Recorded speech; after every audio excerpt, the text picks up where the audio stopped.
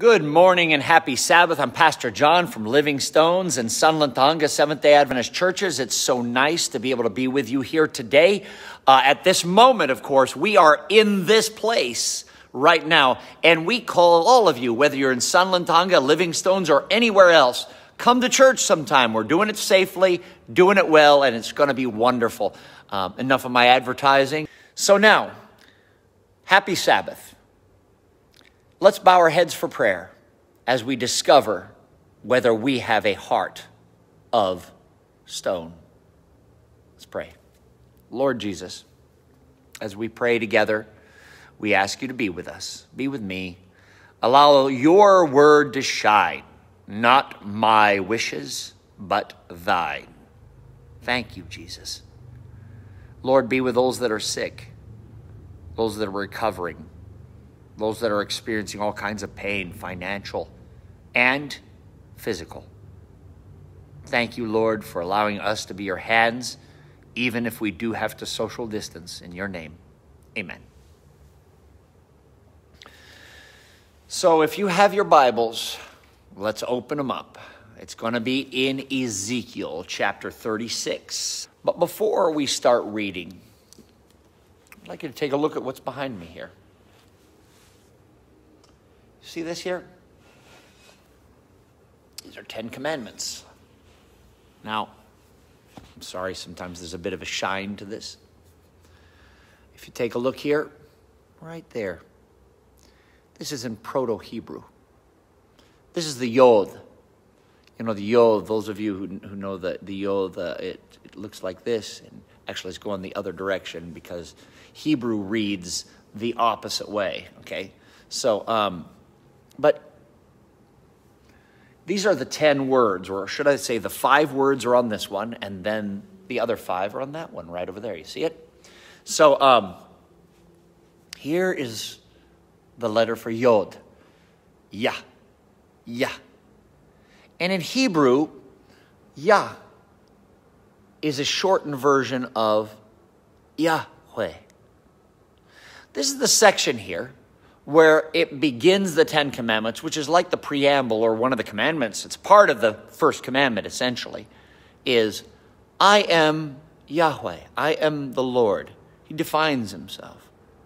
I am the Lord that brought you out of the land of Egypt and out of the house of bondage. Therefore, lo, you should not have any other gods, lo Elohim, before me. We, as human beings, always have other gods before him. Us Christians seem to even put other gods before us, maybe political agendas.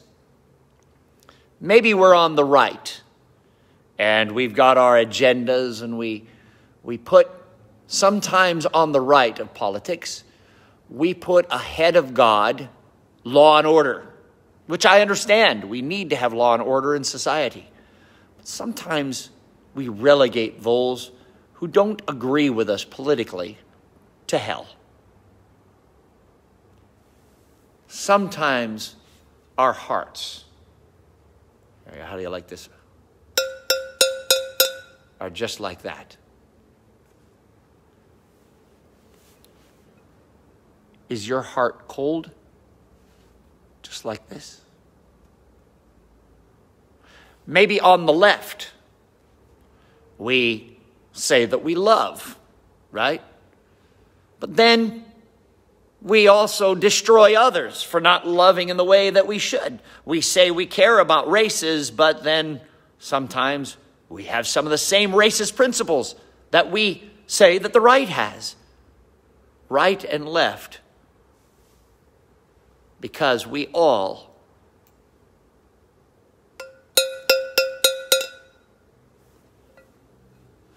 are hard. Is your heart like this? These 10 commandments were written They were written by the finger of God. These commandments were meant to be a law of love to humanity. It says, don't take other gods, don't bear false witness. That's later on, don't lie to people. You know, the first 5 are for God. I know many people say the first 4. I believe 5, because honoring your parents is honoring God, because he's our parent, right? Our original parent. But it kind of mixes earthly and heavenly right there at number 5. And then when we move on to 6, as we have here, do not murder, do not steal, do not kill, do not bear false witness. And then we go to the New Testament, where Jesus says, or should I say, Jesus is asked by a Pharisee, by a teacher of the law, which of the commandments are most important? And Jesus says, well, to love the Lord your God with all your heart, mind, soul, and strength. And then he says, and the second is just like the first, to love your neighbor as yourself. God wrote these laws on stone by his finger. The 10 commandments you have. The Lord, thou shalt not remember. You see the fire going into the 10 commandments. I'm very visual in that way. But then those 10 commandments were destroyed. Because when Moses came down from the mountain with them, and we saw that they were worshiping the golden calf, they didn't even, the first commandment they had already violated, and a bunch more. Worshiping golden calves included many detestable things to God. He took those covenants, that 10 commandments, and he threw them on the ground, and they were destroyed. A sign of a broken covenant. A new one must be made. So then what he did is God then showed Moses the sanctuary system. He showed him on the mountain a new plan. He sculpted out the testimony, the Ark of the Covenant, the laver, all the golden candlesticks, the menorah, the sacrificial system, which is the embodiment of how Jesus, when he comes, was going to die for us, because we have a hard time keeping his commandments. And so he shows us his love and his protection and his faithfulness to us. But then Israel, all they could see is this.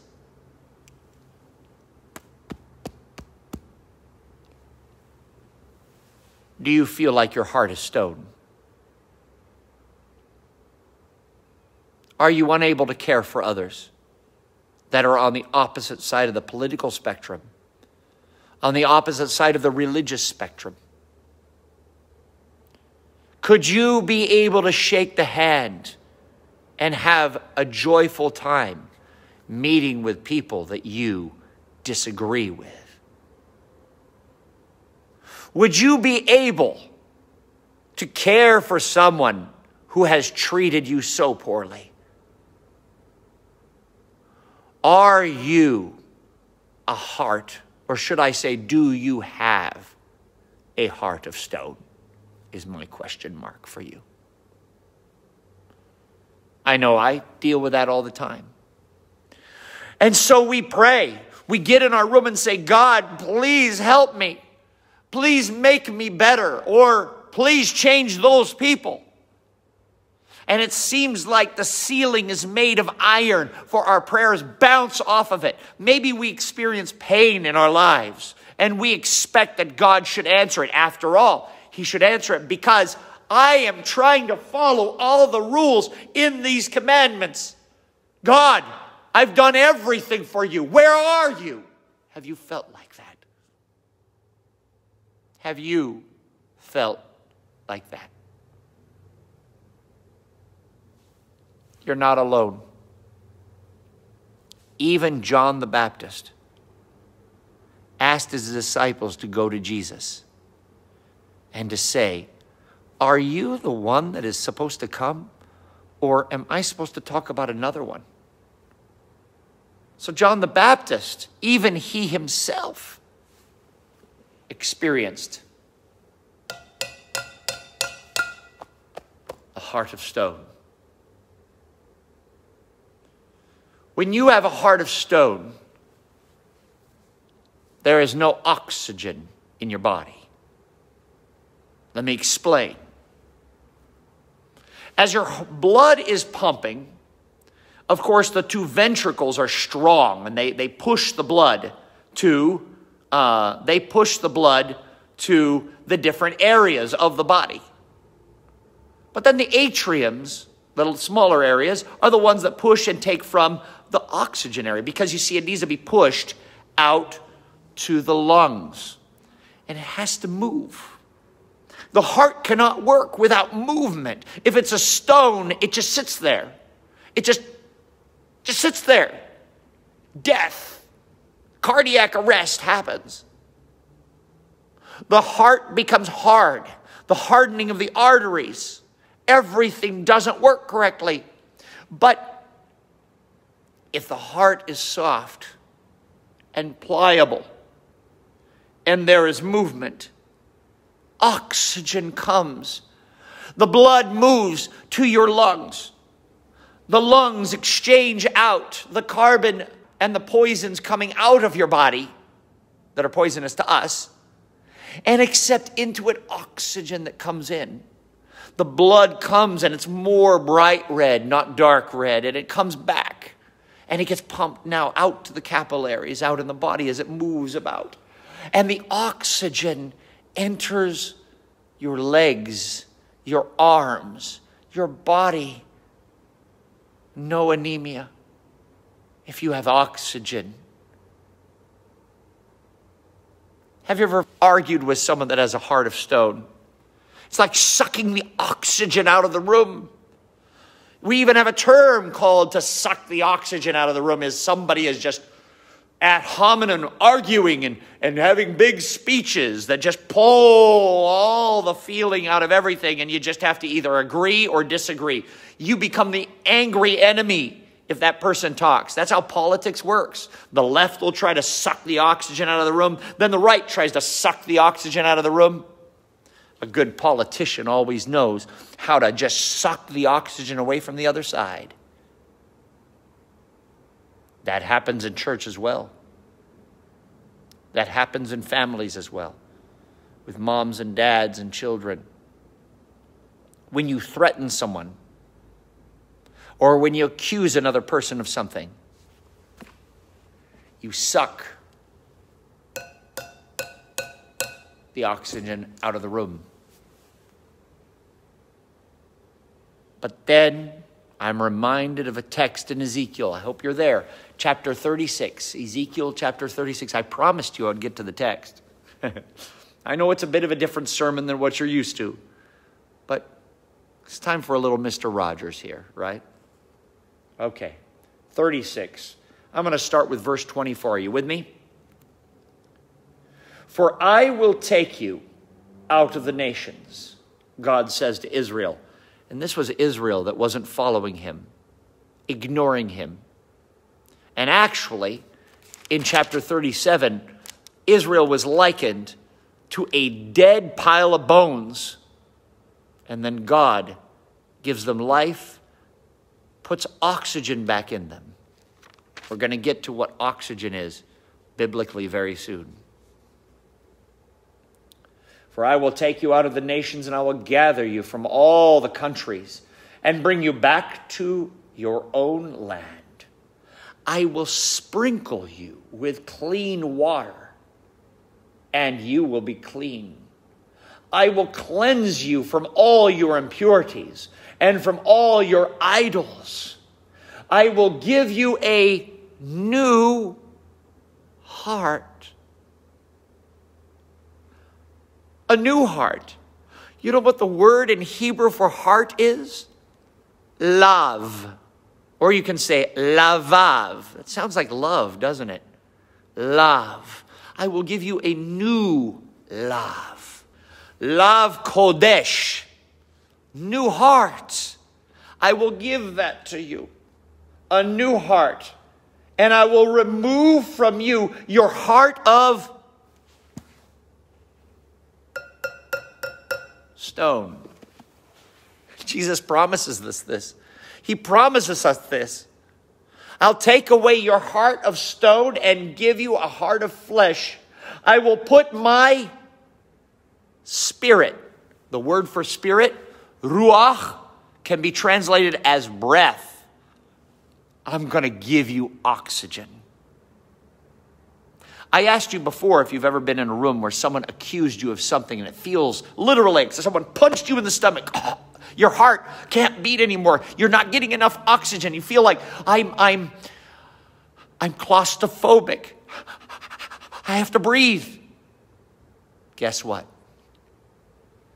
God promises you, no matter what they say to you, I will fill you with oxygen. Your shoulders become able to move again. And you can breathe because I will give you a new heart of blood and spirit. I will move you to follow my decrees. And you will be careful to keep my laws. You will love, or should I say, you will live in the land I give you. But I digress, for you will love to live in the land. Remember, lavav is heart. So I put in love there, huh? That I gave to your forefathers, and you will be my people, and I will be your God and save you from all of your uncleanliness. I will call for the grain. So he's talking about all these things he's going to do for us. He's going to make us prosperous as he can give us open heart surgery and take the hard stone out of us and give us a heart of flesh. Now, by doing this, it doesn't mean we don't follow his decrees. Instead, these decrees now are written on our heart of flesh, not based on politics, not based on anger, not based on hard-heartedness. I have a picture here. Picture here of a new heart coming out of old stone. Jesus wants that red heart to start coming out and working in your life. With your spouse, are you hard-hearted? In life, are you so much into love politically that you've learned to hate? Or are you so much into law and order that you've learned to despise and be like this instead of like that? Have you lost your religion through these events? Have you started asking yourself whether God can really love you even though you don't put God first? The answer is yes. He loves you. And you know why he loves you? He knows you have capacity to love. That's why. He knows you can be salt and light. That's why he did what he did on the cross. He asks us to be a part of his team, but then he dies so that you might have a new heart. In Exodus chapter 37, he says it well. Verse 12, 37, Ezekiel 37, verse 12. Therefore, prophesy to them. And God is saying to Ezekiel to prophesy to these dead bodies now that have been created. God had first put the bones together, then he put a bunch of skin on them, the sinews and all the flesh and all the tendons, but there was no breath in them. And then he says, therefore, there was no spirit. The oxygen was out of the room. Therefore, prophesy and say to them, this is what the sovereign Lord says, O my people, I am going to open your graves and bring you up from them. I will bring you back to the land of Israel, flowing with milk and honey. Ladies and gentlemen, are you, children, are you feeling like sometimes you're in your grave, stuck in your pandemic house?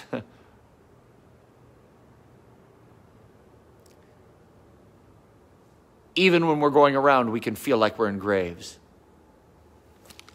In our lives, so many times we feel like that. We go through Monday, Tuesday, Wednesday, Thursday, Friday, Saturday, Sunday, Monday, Tuesday, Wednesday, Thursday, Friday, Saturday, Sunday, Monday. We don't live.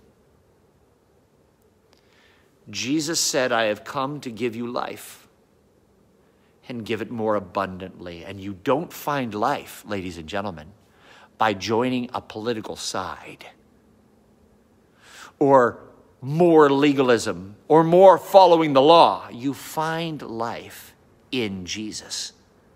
And then his faithfulness teaches us how to emulate him by following the law of love and the law of life.